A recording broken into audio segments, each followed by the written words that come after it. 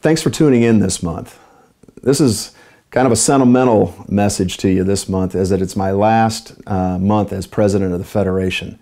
And I can't tell you what it's meant to me. This has been an honor of a lifetime for me.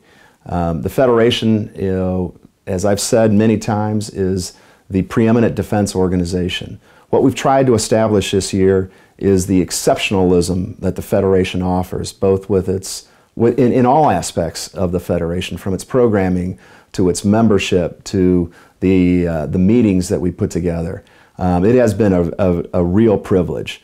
And I want to cap it off my presidency with a terrific annual meeting that's going to take place in Maui.